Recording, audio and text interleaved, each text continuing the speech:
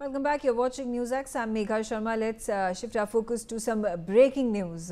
The Royal Swedish Academy of Sciences has awarded the 2025 Nobel Prize in Physics to John Clarke, Michel Devoret and John M. Martinis for the discovery of macroscopic quantum mechanical tunneling and energy quantisation in an electric circuit. The 2025 Nobel Prize in Physics recognizes experiments that demonstrated how quantum tunneling can be observed on a macroscopic scale involving many particles. The chip that held this circuit was about a centimeter in size. Previously, tunneling and energy quantisation has been studied in systems that had just a few particles. Here, these phenomena appeared in a quantum mechanical system with billions of Cooper pairs that filled the entire superconductor on the chip.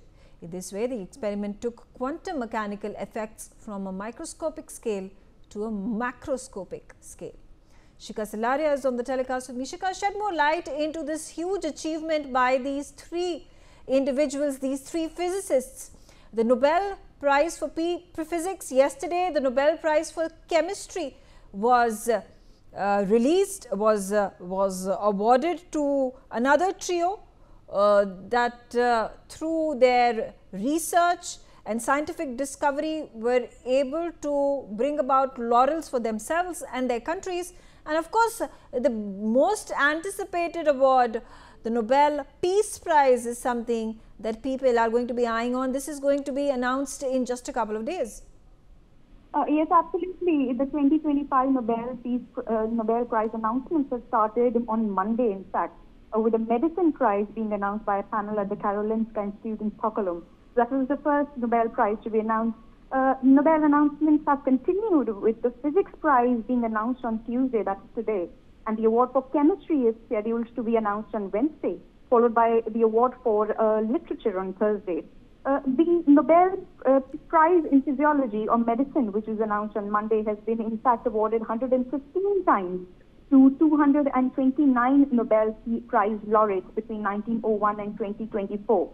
The Nobel Peace Prize, which is going to be the prize of the year, which everybody is sort of wanting to know, and which has made a lot of headlines, especially given the fact that the U.S. President Donald Trump has been eyeing the award, will be announced on Friday, which is going to be one prize which will be which educators, politicians, diplomats across the world are watching forward to. And the Nobel Memorial Prize in Economics will be announced on October 13. Okay. The award ceremony will be held on December 10, which is going to be the anniversary of the death of Alfred Nobel, who founded the prizes. To give you a background, he was a wealthy Swedish industrialist, also the inventor of dynamite. Right. And, like you rightly said, that the Nobel Prize can be shared up to by 3 laureates.